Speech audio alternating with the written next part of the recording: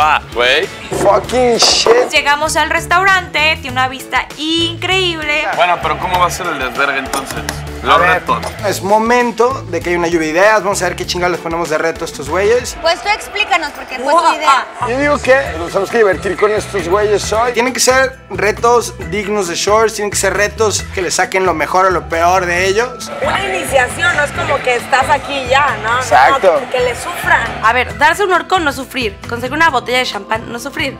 Vamos a hacerles algo que les duela, algo para cagarnos de risa. Tenemos que hacer que Chile ande toda la pinche fiesta vestida de vieja, güey. Hay que agarrar una de tus tangas, güey, y le hervimos un poco de agua y le hacemos un tecito de chet. De calzón.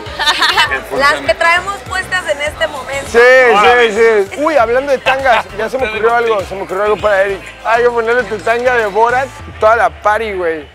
Va. ¿Rifas? ¿Se la prestas? Y no se la puede quitar. Es que según yo, ese güey también es medio puñal, ¿no? No cumple los retos. No, tiene que, güey, pues si no, o sea, si no, no sale. Eric se ve todavía muy de pueblo, muy apretado, anda con cuello de tortuga todo el día.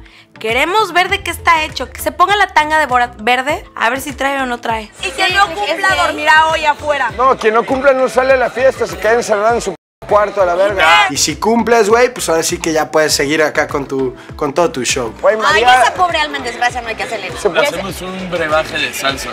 Hay que echarle más cosas. De que habanero, chocolate. ¡Sí! le tenemos que preparar un vaso de un trago súper enchiloso, lleno de pura mierda. Y hasta que no se lo termine, no puede chupar en la fiesta. Hay que meterle a la bebé un pinche un chile en la nariz, güey, ¿no? Pero abierto. Todos hemos sido víctimas de Leslie en esta casa.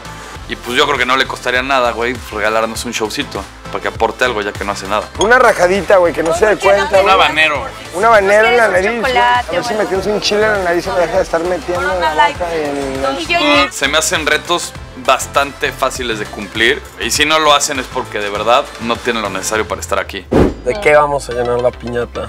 De basura, yo digo. No, de basura. Tiene que haber algo que los invitados se sorprendan o quien la rompa se lleve una pequeña sorpresita. Le metemos globos de agua y cuando truene, Pues puede. ojalá y la revienten. O llenamos los globos de orines.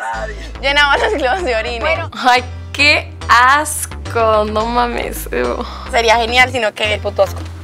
No, qué horror. Nah. Bueno, Cintia, a mí me caes bien, pero no tanto. Chile no, güey. No, güey. ¡Empieza la fiesta! ¡Let's go! Deja que empiece. Siga rompiendo.